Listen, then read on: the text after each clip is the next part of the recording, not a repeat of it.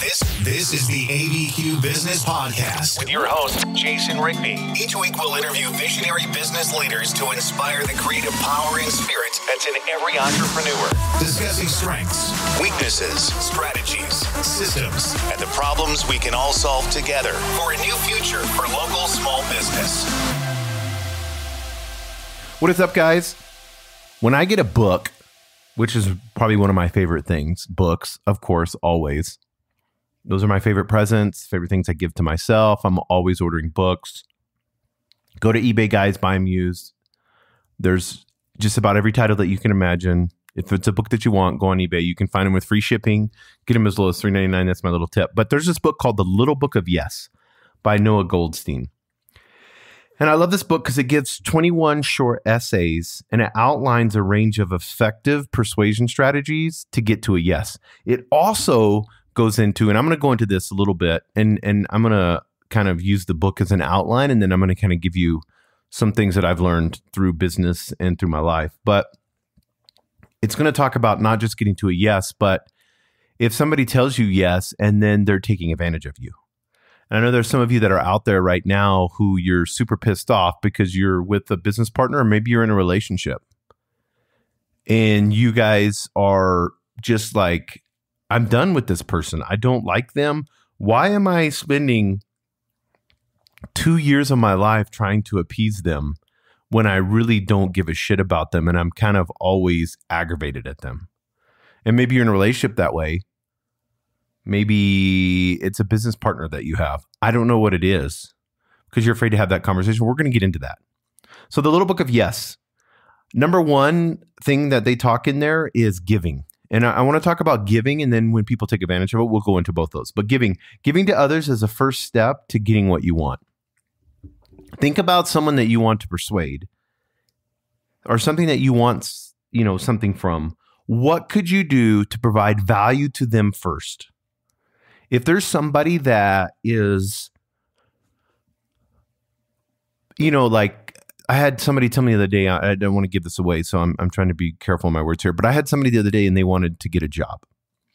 And they were talking to me like, I got laid off, with COVID and everything, and I'm trying to find a job. And I'm like, are you collecting unemployment? And they said, yeah, and it looks pretty secure, whatever. I was like, why don't you tell them for 2 weeks you'll work for free as a tryout while you're on unemployment? You'll just volunteer your time and you'll run their social media accounts for them for 2 weeks. You'll come into their business and sweep their floors, empty their trash. When business gets ready to close at 4:30, you'll come in there and help them out and do all that, wipe down the counters, make sure everything's sanitized. You're like, well, I don't want to do that, Jason. Well, do you want the job or not? I guarantee you no one else is doing that. People, this is the thing that pisses me off. People think they're too good.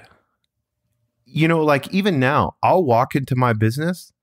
I have no problems grabbing some bleach or Comment or Windex or whatever and cleaning a mirror and cleaning a toilet. I know at the end of the day, it needs to get done. It doesn't bother me. I can pick trash up off the floor. I always pick trash up all the time. I was so happy the other day at the park. I had to tell the lady, thank you. She was walking around with a bag and just picking up trash at the park because there's so many people that's been coming to the parks now because of this. She just took the initiative to do that. That's awesome. None of us are, we're a speck in the universe, and in the time of eternity, we're nothing in our 70, 80, 100 years we're going to live. So to think that we're something special is stupid. It only hurts you. It's your fucking ego, guys. If you come to a place that you want to work at and you come to them and you say, I can't get an interview, I can't get an interview, and you walk in there and say, I really would like to spend 2 minutes with this person. Say, hey, I'm looking at getting this receptionist job, or I'm looking at getting this specialty job, but I will work on your social media for 2 weeks so you can see how hard I work. And then from there, you can decide whether you want to hire me or not. No one else that came in there is doing that. They're just trying to show their resume and a piece of paper that everybody lies on anyways. No one looks at that shit hardly anyways. Guys, they may look how aesthetic it looks, and I encourage you to make it look nice, modern and new, like you're coming with some new approach. And I don't want to get into that, but Provide value. Think about that. Provide value with no strings attached. But what if somebody takes advantage of me, Jason? We're going to get into that. But right now, I want you to understand, you need to ask these questions. The book talks about this. Who can I help rather than who can help me? There's so many people that are walking around like, I'm not going to do this unless I get something out of it. You don't know if you're going to get something out of it or not anyways. And if you're coming into that, you'll never have a break. You'll never have an opportunity. It's like all these people that do video editing or music, and they're like, well, that's my music. I don't give it away for an intro to something. Why can't you just give it away for free? You can make another song. You know, there's thousands of, tens of thousands, hundreds of thousands of people that are making music. You don't know what's going to happen through that break. And you don't know what the thing that you do. I know I heard of a story of somebody that let them use their music for a podcast. The person heard the intro to the podcast of the music that was in the music industry because they happened to listen to that podcast. Ask who that person was that did that, and then they got their break that way. It was just a song that was given to somebody. Guys, you have to come with open arms and no conditions. If you want to work a badass job, you got to go in there, guys, with being a humble servant and serving. That will get you the farthest that you could ever imagine in your life when you do that. It also eliminates a lot when you can give with strings not attached. Well, then it's on the other person. And then we'll get into that. We'll see how we can handle that. Number one is giving. Number two is exchanging. Exchanging is a process of giving and receiving between people in such a way that everyone benefits.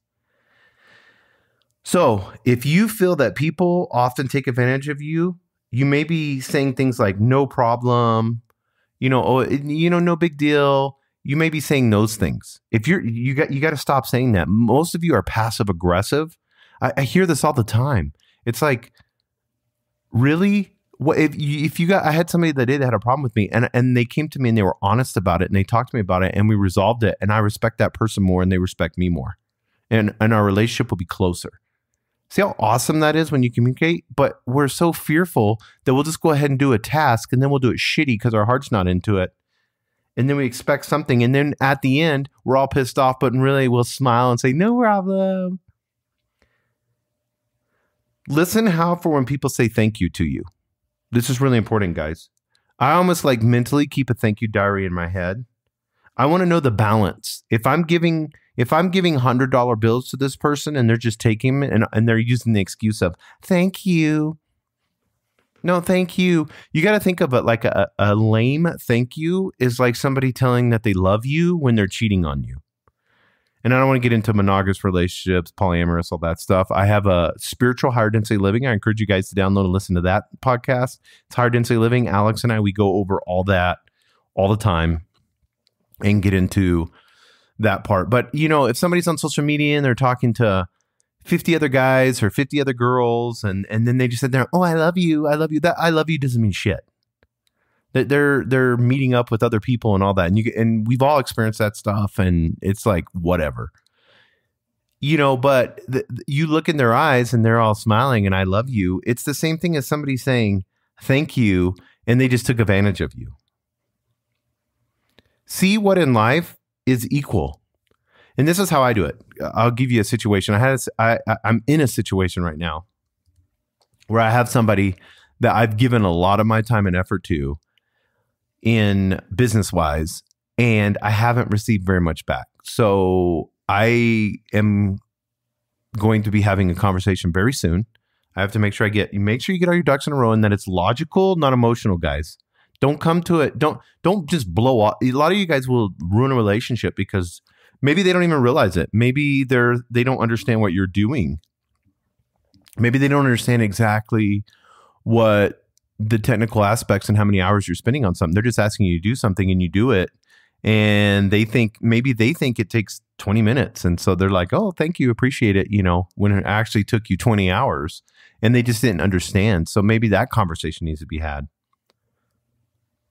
But this thank you diary is really cool because you can keep it almost like a bank account. If I'm going to give a bunch of deposits to somebody, then I expect to take a withdrawal out of them. And that withdrawal would be, I always want to make sure I still have plenty of money in my bank account, but I want to take that withdrawal and I'm going to sit there and say, hey, situation here, I'm giving a lot of time and effort and stuff like that, and I'm not really seeing that much return from your end or the effort. And I feel like you're just taking advantage of me.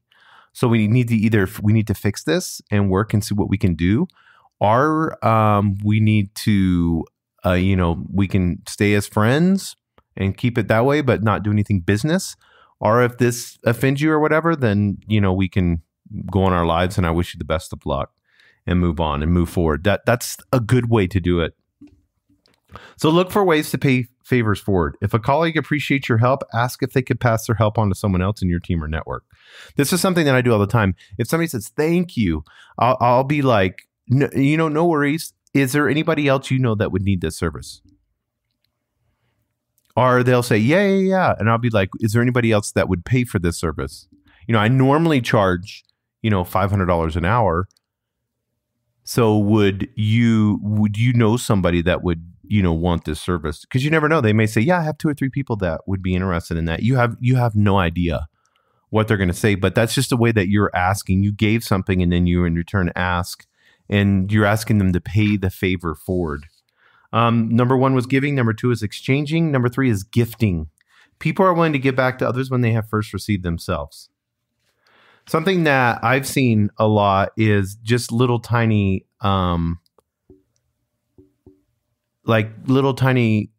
super cool pressed thank you cards that you can put a little gift card in there for Starbucks or something like that. There's always these ways, like creative things. If you know how to make things, make something for them, send it in make sure the gift box is really cool. You can go on Amazon and buy really good gift box for, $3, $4, $5 that the box looks expensive. It's always going to make the item in there look better. Maybe you make, I have a friend of mine make scarves and stuff like that. So a handmade scarf with a nice note in there in a really nice box is, I thought of you, I made this for you, is amazing. People, they just don't know what to do when they get gifts like that. We don't get very many gifts like that anymore.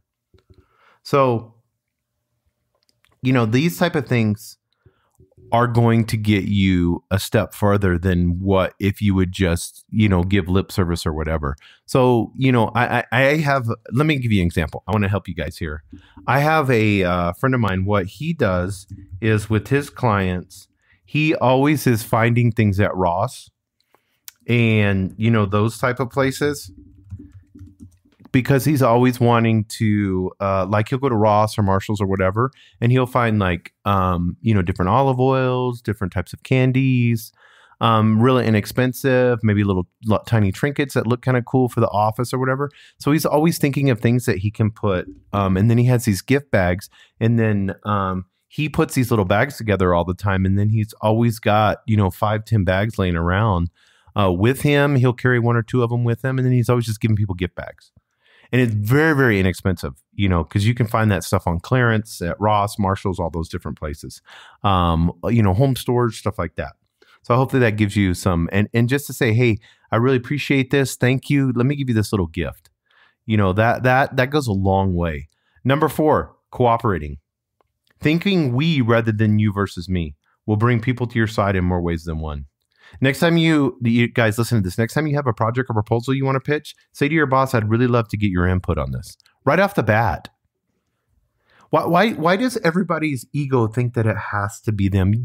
Let me ask you something. If you make your boss successful, what do you think he's going to do when he gets promoted? If you make your boss successful, he knows. If you make him look good, he knows. You also, I don't care if you're a shift worker at McDonald's and you're in charge of 2 people, or you're, a manager and you're in charge of 200 people, or you're a business owner, always give the credit to other people. I really appreciate that, but Susan and Bill were really, they were the ones that made this happen. I really want to thank my team. They were the ones that worked on this, got this project done. Susan, I know you say that we did most of this, but we worked together.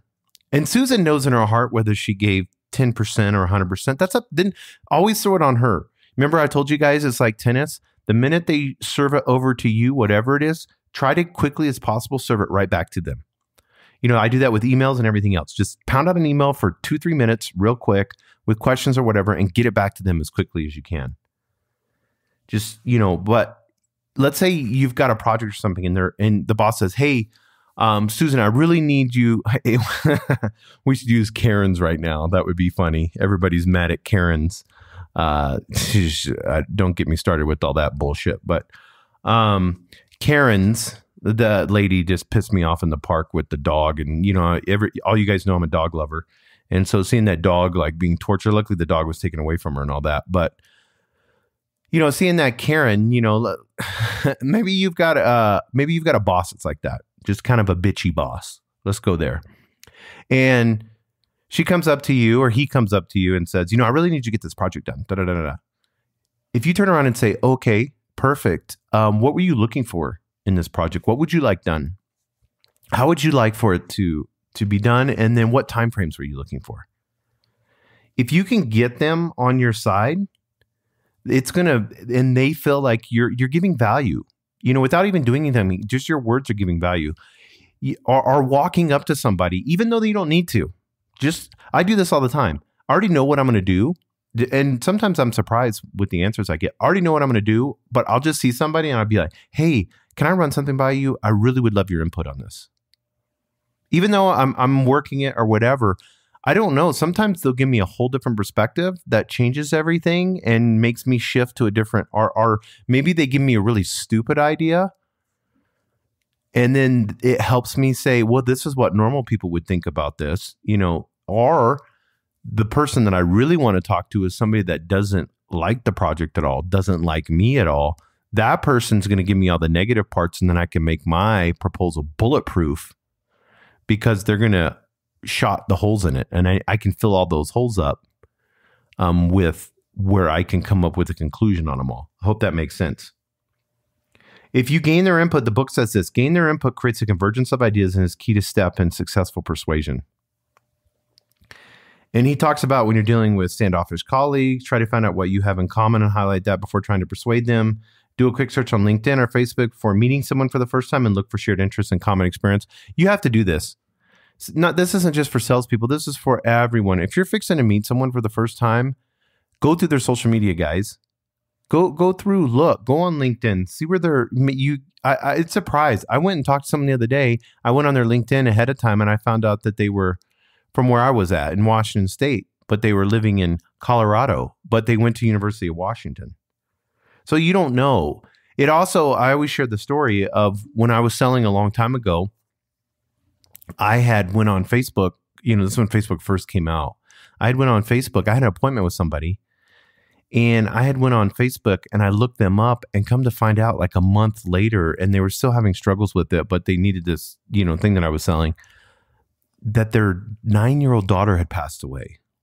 If I would not have looked that up, I would have treated them just like a regular customer. But when they walked in the door, you could still see that it was heavy on them. And I was so much more, just calm and relaxed with them and caring, because I knew, and I couldn't imagine, losing a child and what that would be like, for a husband and wife to go through, and then, trying to move on, after a month, and it's still, plaguing you. And, I just thought of all that stuff, and it just made me more, I'm not going to pressure them. I'm not going to, so you can learn so much by going on somebody's social media before you meet them. It'll just make you, plus it makes you already feel like, your friends and, all that. Always ask for advice from people that you respect or you're smart. You will never bug them if you ask for advice. Most people are more than happy to give their advice. You think you're going to bug them with something? If you're facing a situation, you say, who do I have on my phone right now that I can call that could help me with this, that I respect? Call them real quick or text them and say, hey, do you have 5-10 minutes? I need to run an idea by you of something that I'm working on. I'm kind of stuck and I respect your opinion. You'll get a call every time. That's cooperating. Number 5 is pausing. Emotion affects all our interactions. So take a moment to check in with yourself before attempting to influence others. Yes, it's emotion and logic, guys. It's this double-edged sword that creates a yes. If you come in and you don't know what situation they're in, they could be going through a breakup. They could be, pissed off at their husband. There's lots of situations that could be going on in their head. They could be battling an inner demon that they have, that they're working on, an addiction. Who knows? You don't know what's going on. So if they're emotional, keep your emotions in check. If they're at a 7 in emotions, you want to make sure you're at a 3, and then it averages itself out. I always look at that. It's like, okay, this person's kind of getting emotional. I need to calm myself down, be a little bit more logical.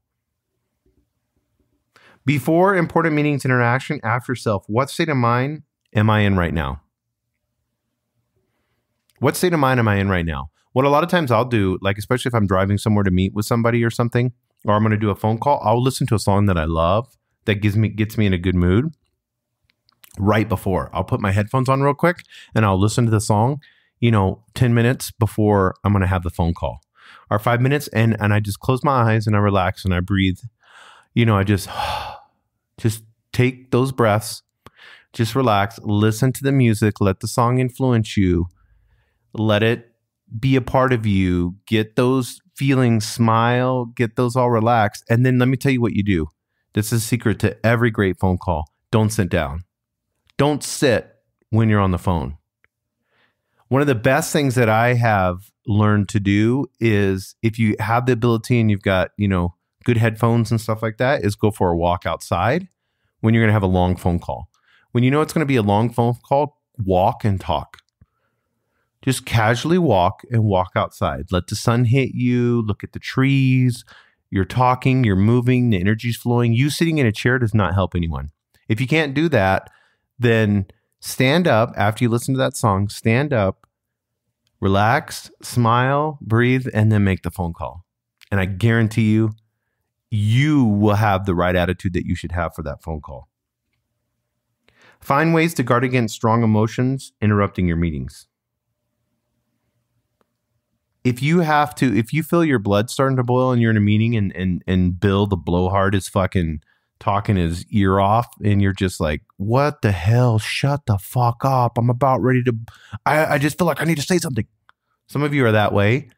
You need to remove yourself. Either you need to get up and say, excuse me, I need to go to the restroom real quick, and then relax, go into the restroom, put water on your face, whatever, relax. Or if you can sit there, kind of just close your eyes a little bit, relax, think of something that you love, your dog or something like that, and then put yourself in that right state of mind. And then when he gets done talking, look at him, tell him, thank you, I appreciate that input, Bill. Let's try to get some more inputs from each of you. Bill, if you wouldn't mind, I really like what you were saying. I like the direction that you're going. I want to be able to add to what you just said. So if you wouldn't mind taking notes on the rest of, we have 3 other people that are in here. If you wouldn't mind taking notes on these 3 and what they were looking at, what they were wanting to do, and then we'll all compare them all at the end and see what direction we should go. See, that right there is going to change the flow of the room compared to you like, okay, Bill, you talk for 10 minutes. You need to shut the hell up. I mean, we've all had bad meetings, especially if we're dealing with people. When asking someone for something, make sure that it's a good time. If they seem upset, angry, or troubled, come back later. Don't make it about you. How many times have you done that where you've walked into an office of somebody and you're like, I need to get this handled. And then you look at them and they're like crying with the tissue in their hand. And then you want to drop, hey, if you ask somebody, is this a bad time? They're always going to tell you, especially if you're the boss. Guys, if you're the boss or the owner of a business and you ask them this is a bad time, they're always going to tell you no. They're not going to be honest with you and say, yeah, it's a really bad time. I'm going through some bullshit. I haven't had, I've smoked cigarettes for 20 years and I haven't had a cigarette in, a week, and I'm just freaking the fuck out. No one's going to tell you that stuff. One of the great things that you can see and that I believe in more than anything, and this is it has helped me, and you're not going to like this word because no one really likes it, and that is compromising. And this is number 6. First requests can significantly influence the success of later ones. So start with the high demand and then compromise. Always go, especially if you're in sales or whatever, always go through the roof, go super high. You can always go lower. It's the wood. You can always cut a little bit more and a little bit more and a little bit more. If you've ever done trim around cabinets and stuff like that, you'll ruin that whole piece and it'll look horrific if you cut even 1/8 of an inch too low. So you're better off trim a little bit, trim a little bit, trim a little bit, trim a little bit. It's really simple. When it comes to agreeing to requests, people are often much more likely to say yes to a smaller request immediately after they have said no to a larger one. So if they say no to you, ask for something a little bit smaller. Ask yourself, what is my ideal goal and what would I be prepared to accept as a compromise? I've seen people walk away from negotiations over $100 and it'd be a $10,000 proposal. And it's like, really? $100 is that important to you? Why wouldn't you just, why wouldn't you just say, we're $100 away? And I know I can't discount this product or service past this. And I know we have this $100 difference. Is there anything that we can do that would create more than $100 of value besides taking off the price that I could do for you monthly?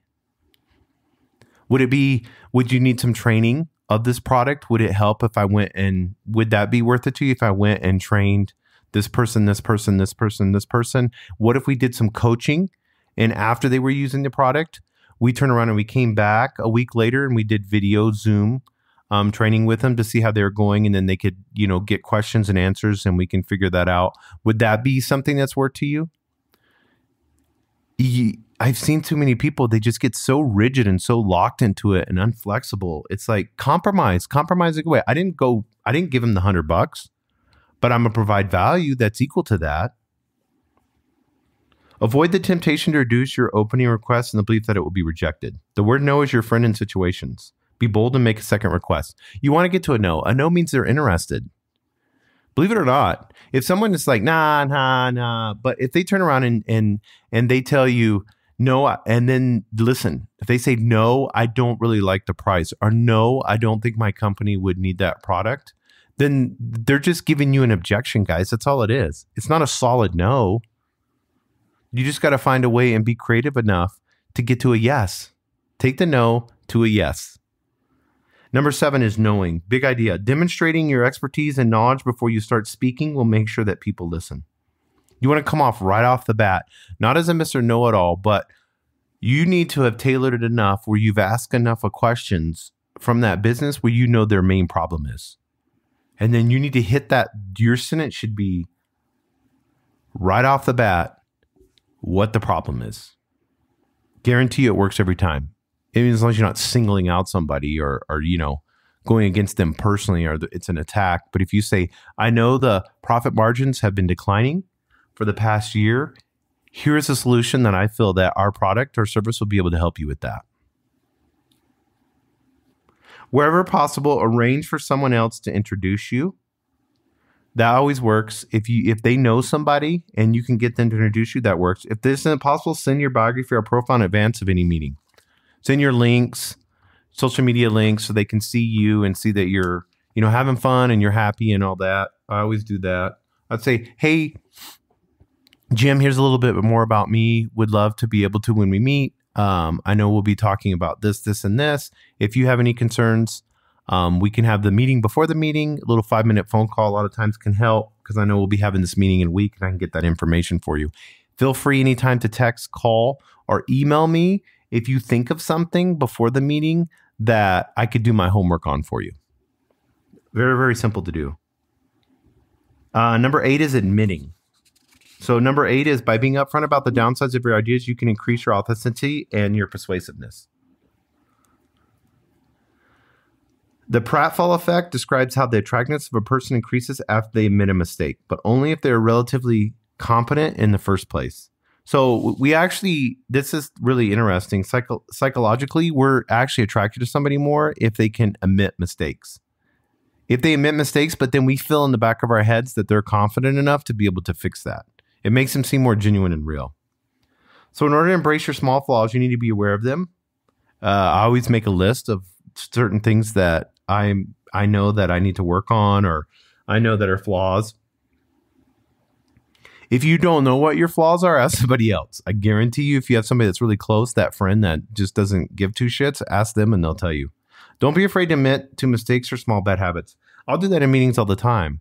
It's like, I know I can be kind of quick with this, or I know sometimes my words can be too fast. I'll talk too fast. If I'm talking too fast, please let me know, because I want to make sure that you understand this and that we're in agreement on this. And then number 9 is asking. Asking for help can be an effective way of building bridges with people. People always love to help, guys. If they're a good person, they always love to help. It's a very simple thing to do, to ask, because it makes them feel valued. If you're in a team, you should be asking every team member for help. Even if you've got it and we talked about this before, ask. Number 10 is conversing. When it comes to successful influence, it's good to talk. Next time you're on a plane, a bus, or something, just look at the person when you go to sit down and say hello to them. If they have headphones or whatever, don't do that. But if you're going to sit down, just be like, hello, and they may say hi back to you or whatever. If you have a hard time introducing yourself, you can practice introducing yourself in front of a mirror. Eye contact, genuine smile, introduce yourself. You don't have to do the handshaking thing now because of COVID and all that, but it's a good thing to have the ability to have a good yes, to make that good first impression. You need to practice that. Number 11 is humanizing. When it comes to persuading audiences, stories trump facts and humanity beats statistics. Every freaking time, guys, have stories of success of whatever it is you're trying to sell, whatever it is that you're trying to do. If you're trying to persuade somebody to say yes, show them how they're going to be safe. It's the Maslow's hierarchy. Show them all of those, and I guarantee you, you'll get to a yes.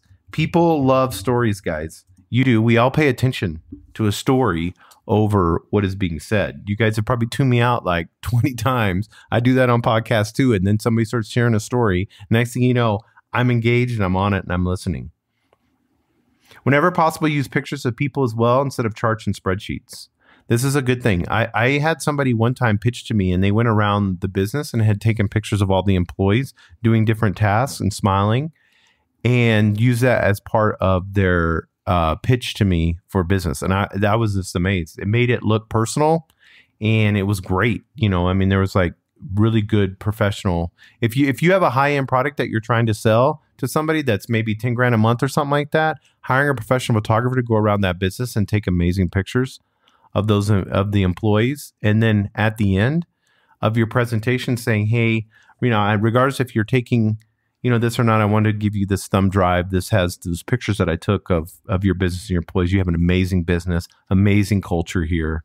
I really loved being able to talk to everyone. And it shows the hard work that you've put in as an owner to be able to have the ability to have these type of employees that you have here. Come on, guys, really?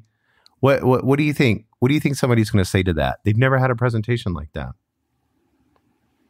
Number 12 is liking. To get someone to agree with you, get them to like you first. The first step is getting someone to agree with you is often to make them like you. Increase this possible by, you guys got to, if they've got a Seattle Seahawks shirt on, you need to talk about Seattle Seahawks. You need to know enough, just a little bit enough. If you go on their Facebook and you saw that ahead of time, that it's just Seahawk after Seahawk after, do some research, get online. You got Russell Wilson, the quarterback. You got all kinds of stuff you can talk about. The coach and what their season was. Just do a little bit of research real quick. Maybe go get them something, a little Seahawk thing, a little Seahawk pin or whatever. It can be $10 and under, whatever it is. It will help you. Maybe their background is the same as yours. Maybe you guys have the same interests. Maybe they like to fish or they go camping or hiking. Go to REI and grab something. Or maybe the experiences that they've had. Maybe their master's degree was, the same one that you got when you looked through their education and stuff, whatever it may be. Number 13 is complimenting. It is not enough for someone to like you. Find genuine ways to show that you like your listener and make them feel seen. Before asking someone for something, think of one good thing about them and include a compliment in your conversation. Guys, people love to hear compliments. Wow, that's amazing. I really love, I did this the other day. I really love that turquoise jewelry. I do. I think it's really cool, and it's unique to New Mexico here with, the handcrafted Indian jewelry that's here in New Mexico. It's just amazing. I've went to different secondhand stores and stuff like that here in jewelry stores locally here in Albuquerque, and I purchased some just because I think it's super cool. And so a lady had a necklace with a bunch of turquoise on it, just super cool. I was like, where'd you get this? It was from her great grandma. I was like, wow, there was a huge story behind it, and she shared it for like 5 minutes. You've got to be able to make sure you think, how can I cultivate a positive relationship? How can I compliment them specifically, not in general? Oh, I love your hair, or great. Say, those are great eyeglasses. Where'd you get those? I need to get my eyes checked real soon, and I was looking at purchasing glasses. Where'd you get those at? See, that's being specific. People will feel positive towards you when it comes time for you to ask for a yes or a favor, and they'll be more likely to say yes if they feel like you appreciate them. Labeling. Labeling involves assigning a trait, attitude, belief, or another label to a person before making a request to that person that consists with that label. Get into the habit of genuinely labeling people with the sort of traits that are consistent with the request you're about to make. This is such a good hack, guys. Be careful with negative labels, though. Don't be surprised if bemoaning your friend's tardiness makes her even later next time you go out together. If possible, recall a time when you've been labeled positive by someone else as hardworking, say, and remind yourself of its beneficial effects. When somebody labels you something, find something good about that person and label them that. So, Susan's late all the time, but when she does come to work, she works her ass off, but she's usually 10, 15, 20 minutes late. What I would do is pull Susan in my office and be like, Susan, you're about 10, 15 minutes late every day. I'm fine with that. You work your ass off. In fact, what I want to do is see if there's a situation where you're having to rush to work. Is there an issue with, taking the kids to school, getting your husband out? What can I do? She's like, yeah, it is. I'm always rushing to get to work, and then sometimes I go to Starbucks because I really want a coffee. And then, I'm always like 10 minutes late, if I'm honest with you, boss. Okay, perfect. Well, here's what we're going to do. Instead of you starting at 8:30, let's have you start at 9. And then maybe you could be here at 9. Would that be fine? Because I know you work, and I just want to make sure that the other employees aren't seeing they're feeling like you could be taking advantage of me or whatever. I know you don't, because I know you're putting in a full, so many hours a day work. Or would it be now, even more creative, guys, you just don't do mornings, you're not good with mornings, and you're running around and so busy? How about, because you're such a good worker and you've always demonstrated it, why don't you work the first 4 hours at home? Or maybe you could work the whole day at home. If you trust someone and they work hard, why do you feel that they wouldn't work hard at home, guys? They're going to appreciate you more. They're going to love you more. They're going to work harder for you. So if somebody's demonstrated and had that trust and that ability to do that. So make sure you label people with positive labels. Find something that they're good at. Maybe they dress really nice, whatever it may be. Number 15 is reasoning. Always give the reason behind your request. Before you ask someone for something, make sure that you are clear why you are asking for it, and then make sure they know too. So many times we'll ask for something just kind of generically, like really quick, but we're never specific about it. And then we've thought about it a million times. They've never thought about it. And then we want to rush to it and not be specific because we're fearful. And then in turn, we don't make it clear enough. And what you need, guys, listen to me, what you need to make it clear about is what they're going to gain through this process. What are they going to benefit from it? If I'm requesting you for something and I need a yes from you, how are you going to benefit and how are you going to gain? If you can answer those to them, you're going to get a yes. Make sure that you use the word because during your request to flag up your reasoning. Because, I'm really asking for this because this is going to help you. This is going to, we're going to have a higher ROI on this. So if I could do this, this, and this, then I know this, and this will help you. You get that? Reasoning. It's very important. Number 16 is committing. To receive real commitment to your request, emphasize quantifiable public goal setting. Next time you want someone to commit to something, give them a specific goal. Bring up your commitments or those of others, and then say, hey, here's the outcome that I'd like to see from it. I would like to ask you, can you commit to this project? I don't want to give you this project unless you can commit to it. Here's the specific goal that I want. Here's what I want to have happen. Do you need somebody else that can help you get there? Can you make the commitment for this to happen? Because I'd rather take this resource and give it to someone else and have you continue to work on these other projects if you can't handle this one. But if you feel like you can, and maybe you need, Jill and Mike to help you out, then I can do that. But this is really specifically what I need to have happen in 2 months. You see what I'm saying, how that works, guys? Number 17 is implementing. To encourage others to honor their promises, ask them to create a concrete plan from where and when and how they will do it. Remember, when creating a goal, it may not be enough to just write the goal down or a to-do list or whatever. Maybe they need to create an implementation plan with specific steps. Monday.com will help you guys. If you got a ton of projects that you're doing, use Monday.com. It's Monday.com. I don't get paid for them. I use it. It's amazing. You can tag people with different projects. You make a board and then you put all the tasks below it. They can put at what percentage they're working on. You can put PDF files in there, notes, pictures, whatever. It just keeps everything super organized for that project that you're working on. So I encourage you guys to use that. Number 18 is comparing. What you compare an idea or request to can be as important as the idea or request itself. I'll do this all the time. I'll find a case study that I want the action to happen for that project, and then I'll compare it to that. If Nike did something and they did something amazing, then I'm going to use that to compare that to. Hopefully that makes sense. I want to show them something that they can aspire to do, to be, and then say, here's my vision. Here's where I'm at. Here's pictures. Here's case studies. Here's where we need to go. What do you think about that? And then I'll let them talk, and then they're going to buy in on it. They're going to say, I really like the pink on this, but I think, now it's more 90s, 80s was a few months ago. Now everything's kind of 90s with advertising, that 90s look.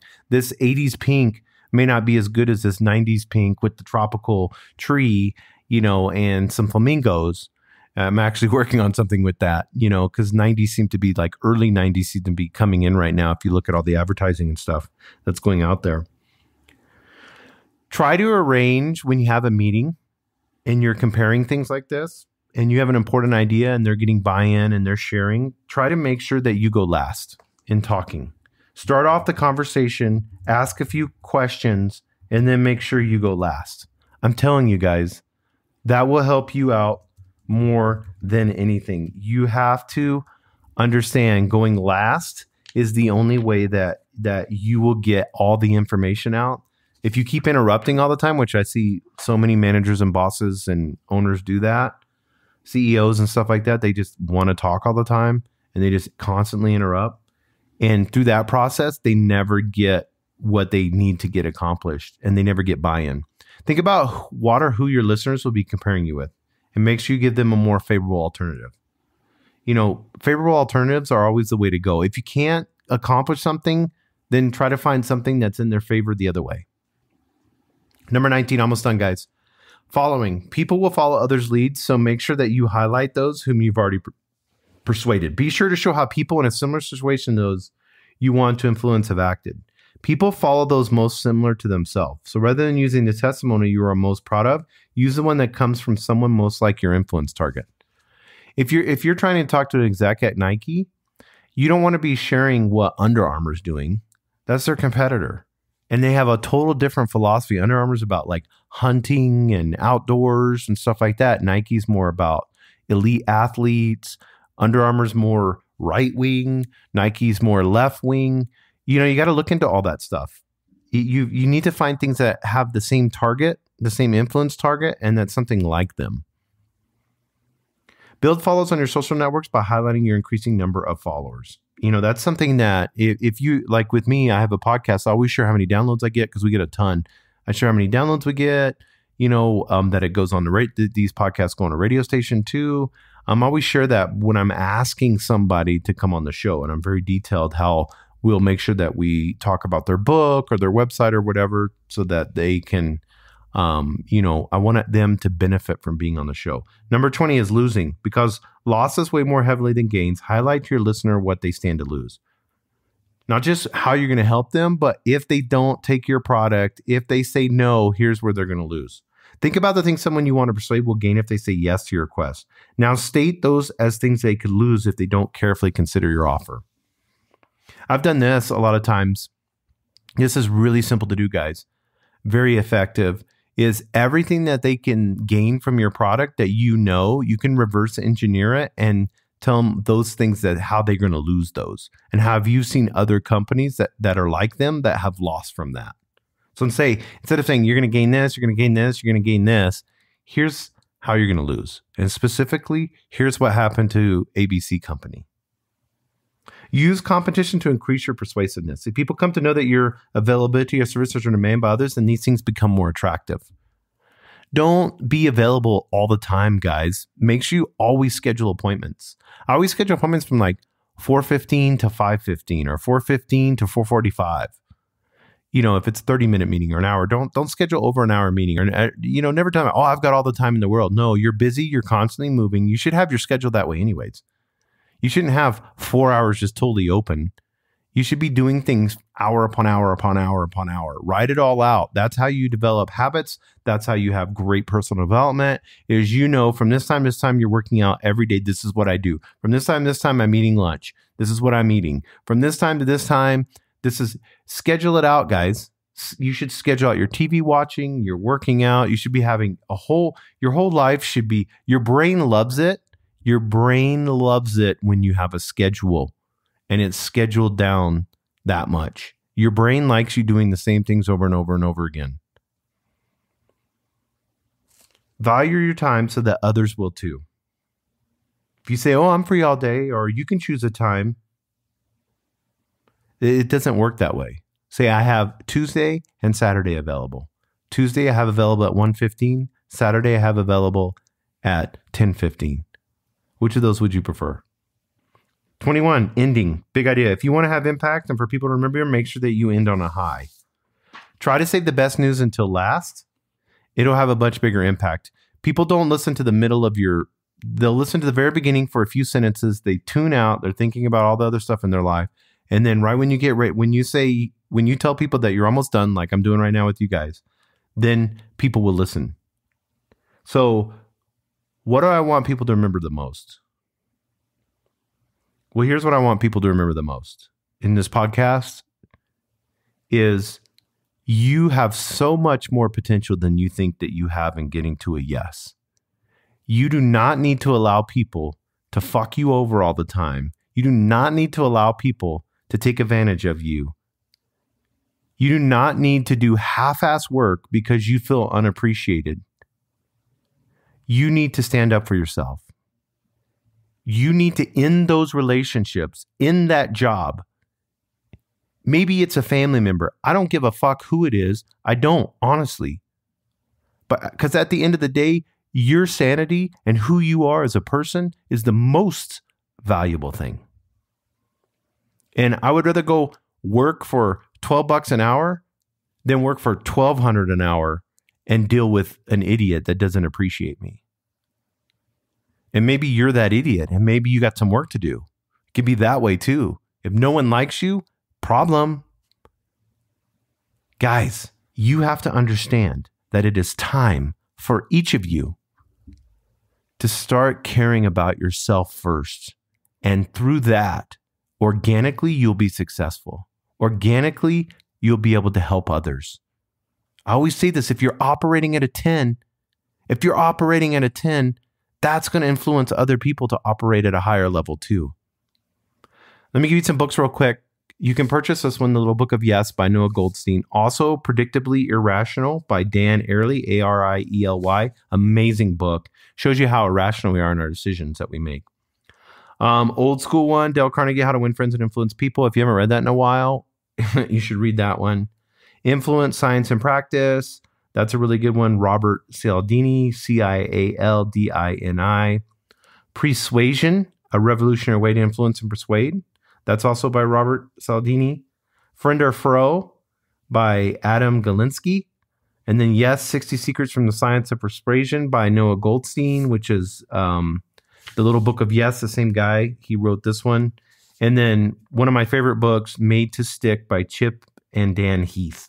Anything by Chip and Dan Heath are great books, guys. So I hope that helps you. Hope you guys will start valuing your time, start valuing who you are as a person. And I appreciate each and every one of you. Love you guys. I want our world to be a better place, and it starts with us doing what we know that we should do. Thank you for joining us on the ABQ Business Podcast. And thanks to our sponsor, RigbyDigital.com. Make sure to subscribe and share. And go to abqpodcast.com. Get show notes, resources, and links to everything we talked about today to help you navigate your journey as an entrepreneur and business owner.